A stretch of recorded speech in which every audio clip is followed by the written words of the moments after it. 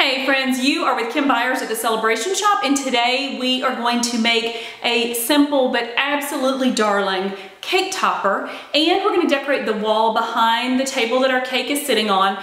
This is perfect for Mother's Day or for a birthday or just a spring party, or I mean, Easter's over this year, but it could be really cute for Easter or a church social, just whatever you have going on. This could just be such a simple but darling idea to make someone's day. So let's hop over to Cricut Design Space. I'll show you how we're gonna pull it all together, and then we'll hop over to the craft table.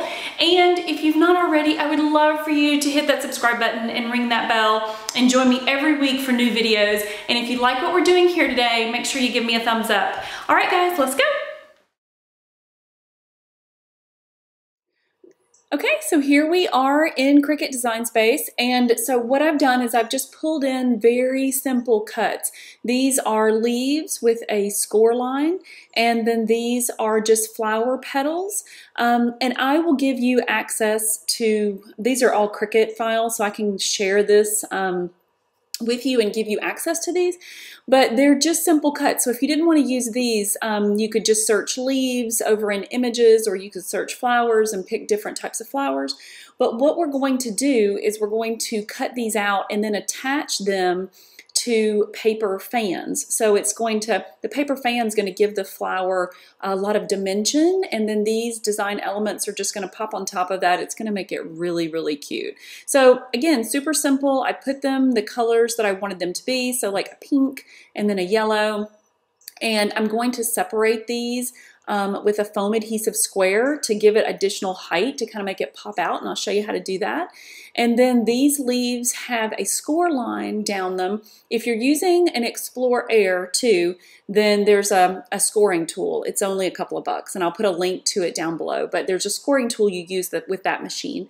And then if you have the Maker, there are scoring wheels that you can use.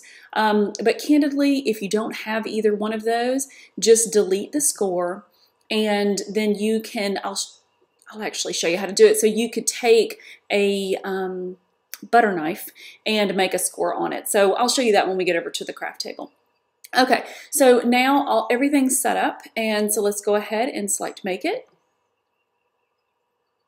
Okay, on the mat, we are going to have just the one floral, and then we'll have the other centerpiece of the floral. Now, I'm using this as a cake topper, but if you wanted to use this and decorate all of the background honeycomb fans, you could do that as well. What I chose to do is I chose to put these two pieces on the cake topper, and then I'm using the leaves behind the honeycomb fans for everything on the wall. So we can select Continue.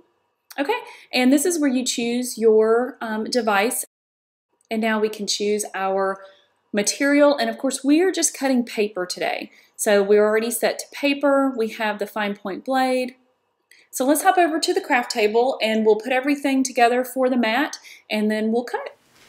Here we are on the craft table, and let me show you what we're going to work with today. So I have my glue gun, I have a green Cricut mat, I have my clear acrylic ruler, which I use for everything. We're going to be using 3D foam adhesive squares, and I love these for paper crafts.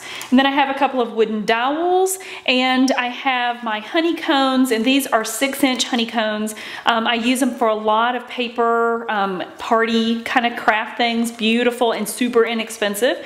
And then I have a stack of pastel papers. So for the honeycombs, I'm going to put links down below to everything, but I actually got these at Party City along with the garland honeycombs that you'll see in the photography as well. Okay, so let's move everything out of the way and go ahead and set up our mat, and I'll take you over to the Cricut Explore Air 2. Okay, so I've cleared everything away, and I actually forgot to show you this. So this is my paper trimmer, and I use this for every type of material that I cut for the most part. So like iron-on, paper, vinyl, and I use it because it keeps a nice straight edge, and it helps me to save on materials.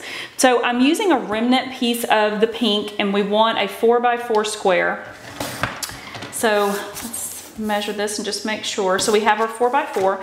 On the yellow, I need a 3x3. So these are 12-inch by 12-inch sheets. So we'll go 3. And you can pull it down to the actual 3 mark, which is fantastic, right? So you don't waste any material. And then just pop it in. Make sure it butts up right up against it, and then you can just come down to the bottom and pick it up. Okay, and then I need, with the green, I need a 1/2 sheet. Okay, so now we want to place the paper onto the green mat. Okay, and we'll take it over to the machine and cut. Okay, so here we are with our Cricut Explore Air 2, and this is the lavender Cricut Explore Air. So we load our mat, and we want to make sure that the dial is set on cardstock. Okay, and then we simply select go. Okay, it's as simple as that. Unload the mat, and it just pops right off.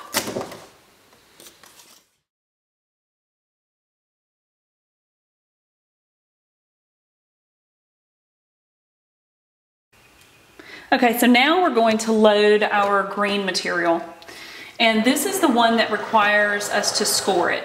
So we're gonna take our scoring stylus and put that in clamp A, and you put it down. Did you hear it pop? And you can no longer see the arrow key. And you close the clamp, and then we select go.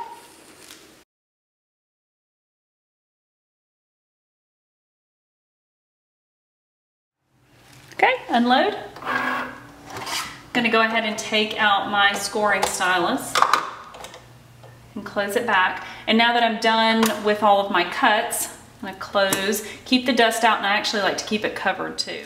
For those of you with a scoring stylus for your machine, then you don't have to do this part, obviously, because it's already scored for you. The camera's probably not gonna pick it up, but when we take it off of the mat, you'll be able to tell because it'll easily fold. So this is a bone folder.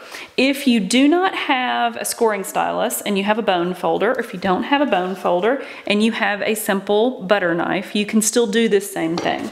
Again, of course, the scoring stylus is much simpler, but if you don't have it yet, so I just use my acrylic ruler, so some sort of a straight edge. I put it at the point or the tip of the leaf, somewhat down the center of the leaf, and then you just take the pointed edge of the bone folder or your butter knife and then drag it along that line to the point. Now you don't want to go all the way to the end of the leaf, so you want to be somewhere about 3/4 of a way, and so you just give it a score, and you can score it twice. Just make sure that you go over the same line that you did the first time. Okay, so because we already have our score there, we're just going to go ahead and take our paper off of the mat, and paper weeds so easily. And if you are not confident, you can use a scraping tool or something, but what I like to do is turn my mat over, bend the mat, not the material, and pop off my paper. Okay, so there are all of our leaves. And then there is the score for each of these. Again, it's probably kind of hard to see, but when you start to bend the leaf, see, it just gives it a little bit of dimension.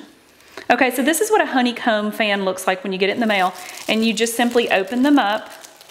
And I tend to keep mine and use them for project after project. That's why you see a piece of wax paper and adhesive on the back.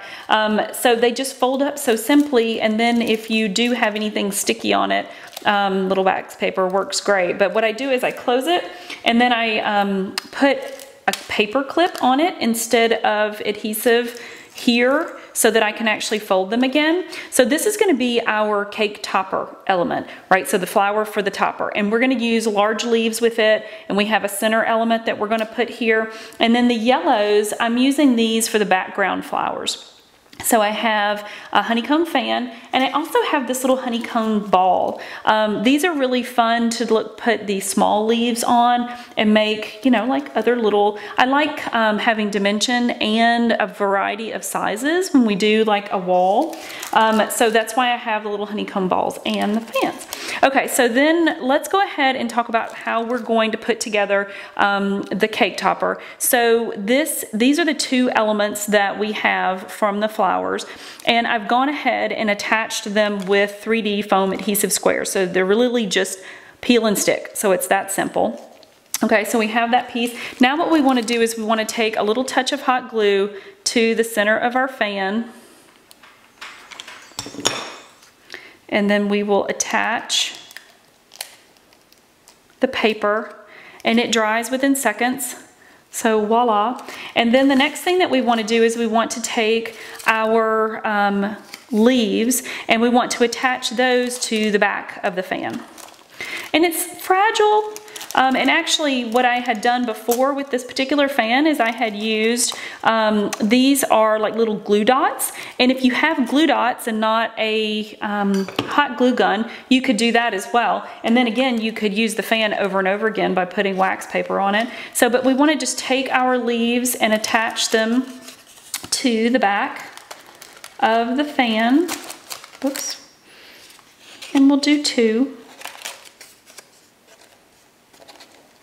And again, you can use the hot glue or you can use this. Now what I want to do though is I want to put a dowel rod onto the back of the flower, and this is what will go down into your cake. So what we're going to do is lay that down, and then we'll put a little bit of hot glue on our dowel.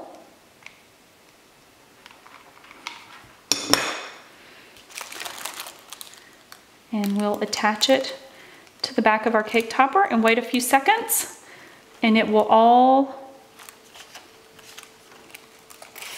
perfect.